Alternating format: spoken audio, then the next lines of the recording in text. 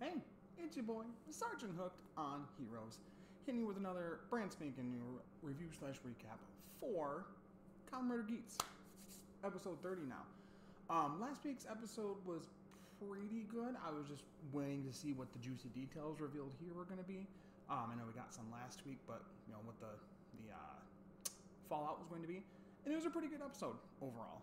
So coming off last week, Geats ends up destroying that Yamato, just like kicking him right into where Robera was at. So he wins the round, right? Next one's going to be, it's supposed to be Nago versus Michinaga, right?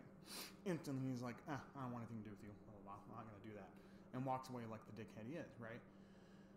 So Neon's still pretty upset about everything, but she takes her rider ID core with her and goes to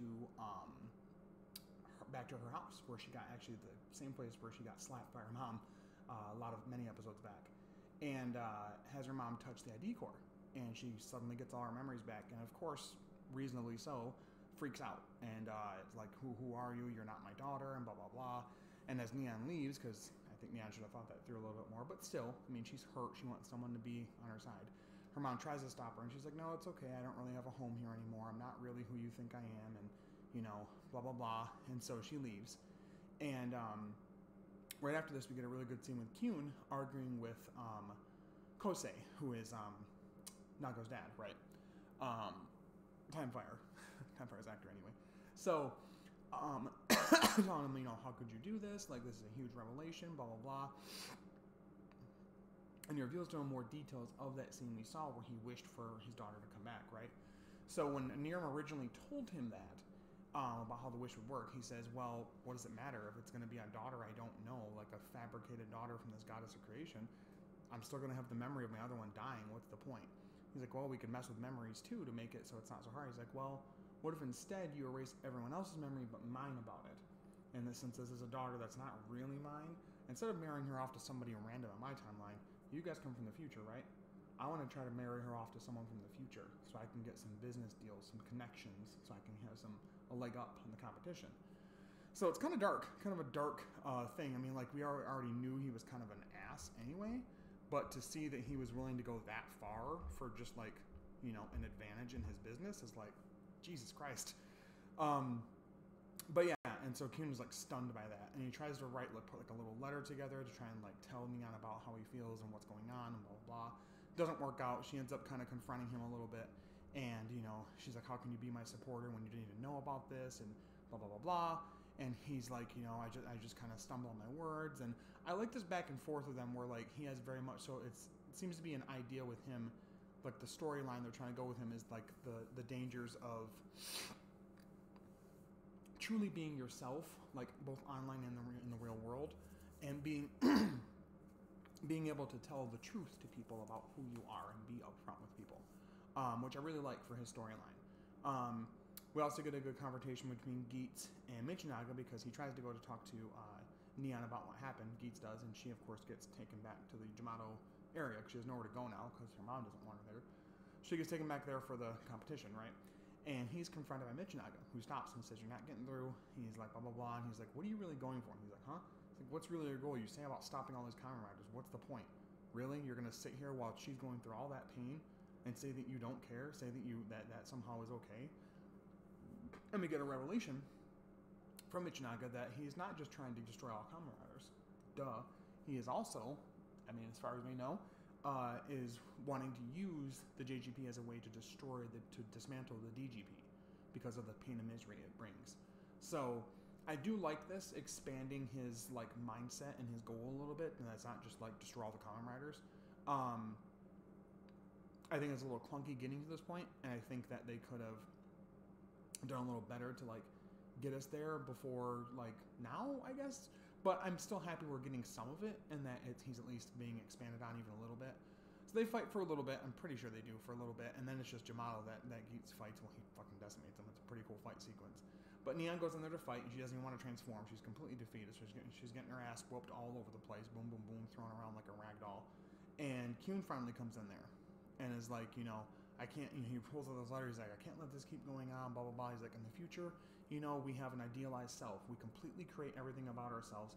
And it doesn't matter. He goes, it doesn't make us happy. It can be the most perfect image of who we think the perfect person is, but it doesn't matter if you have nothing behind it. He's like, it doesn't matter if, who you are is something fabricated and was created by somebody else, trying to relate himself to her, that she was created technically by the desire goddess. He's like, you still lived a life. You still lived these experiences. He goes, I didn't really understand pain until I saw the pain of you figuring out your identity and figuring out what really happened. That's when I felt pain and emotion for the first time, and I don't want that to happen again. So it's a really, actually pretty emotionally enthralling scene, It's the most we've gotten from Kyun, honestly. And I hope that he still keeps showing up in episodes after this. He doesn't die in this episode. I'll spoil that for sure right now. But I just hope he continues to show up, because I like that. I like that he's still taking an aspect that's similar to Jean, where they're from the future, they make themselves look however they want to, they're here in the past to play around, but now they've gotten used to the people here and have found their own ways of experiencing emotion in some way that's bringing something out in them they've never had in their whole life. And I like that. And a way of relating to Neon with that. So Neon, that really hits hard with Neon. She transforms again along with him, fights alongside him. I believe there's a scene where he lands and gives her the boost buckle, and right at that point it switches to her inside the suit. And gross. Anyway, she goes her little kid self shows up next to her, and she hugs her, accepting that part of herself, kind of a thing. So anyway, they fight together. It's beats boost for Nago, that form for her, along with Kyun doing his thing, and they kick ass honestly together. It's a pretty well choreographed fight scene. Lots of really good choreography and moves, and just some good action. They wipe the floor with the Jamato that are there. Afterwards, she's completely exhausted, but she does end up winning technically. I think it's more of a draw than anything else, but still, she doesn't lose.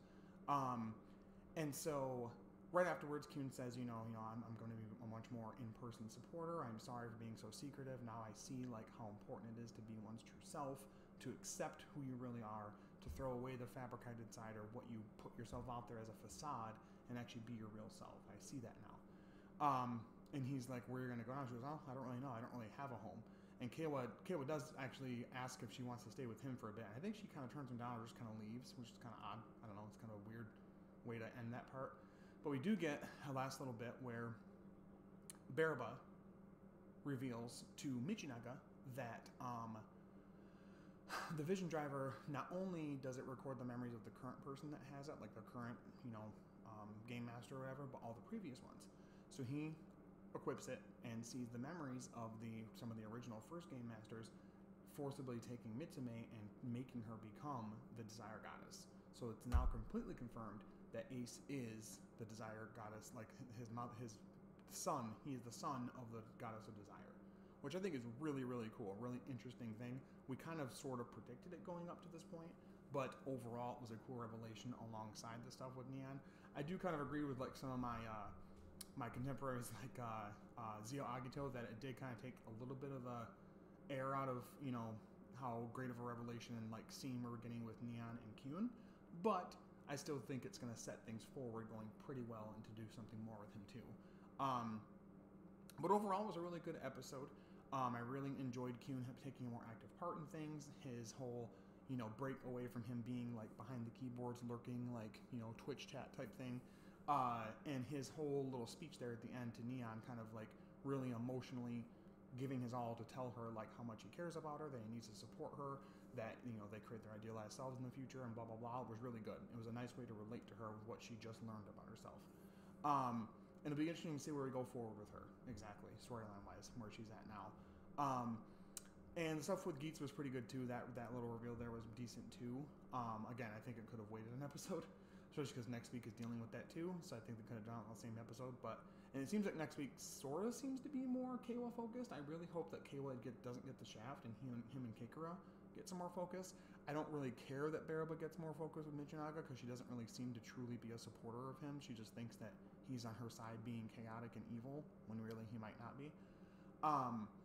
But yeah, so overall score-wise, probably give it somewhere around an 8 out of 10. I know it's lower than last week. I was hoping for it to wow me more, but I think just kind of the clunky pacing kind of held it back a little bit. It isn't a bad episode, but I do think the stuff with Michinaga revealing that he wants to dismantle the DGP itself, and the stuff with Ace and the stuff with Neon. I don't think it all needed to be in one episode. It felt pretty crowded, but I still enjoyed it, and I still am really enjoying each episode of Geats so far. And that's saying something, because Revice and Saber before that, for me, I wasn't every episode enjoying it. There was a few little spots in between, little arcs, that I wasn't a big fan. But overall with Geats, I'm really enjoying it. And I think that once we get to the end, we'll look back at some of these more kind of uneven or rougher episodes with a different viewpoint and see where they were kind of going with things, and then maybe it'll make more sense near the end. But overall, a pretty decent episode. But let me know in the comments below, what did you guys think of this week's episode? Episode 30, Revelations about Neon, Revelations about Geats, Revelations about Michinaga's true purpose, this whole thing about Geats' mom and the Desire Goddess stuff. What do you guys think? Where do you think it's going? You're in the middle, you're in how you love it, you hate it in the middle, all that good stuff. Definitely love to see the conversations going. We're right at just under 450 subscribers, which is absolute insanity. Thank you guys so much. I'm currently recording on a brand new table right here my parents made for me. They built it out of like recycled materials they had at home from stuff. So I'm really excited about that. You guys will never see it because you don't ever see anything else besides just my face and my collection. But as far as content, clearly King Oger episode 6 review will be up as soon as I can get it out, after I watch it pretty soon. I won't be on Henshins and Homies podcast this week. Not sure on the topic or the guest, but Frankie, I think, is supposed to do a solo episode, so that's probably what will happen. I might be able to hop on, but I don't know, because my wife recently got her gallbladder removed, surgery for that. And so I'm trying to make sure she doesn't overexert herself with the kids and all that kind of stuff. So, but definitely I'll be on for next week, the week after's episode, as we're recording this episode. But thank you guys so much for the support, liking, commenting, sharing, watching, all that really good stuff. I really, really appreciate it. But as always, stay hooked on Heroes. I will talk to you later. Bye-bye.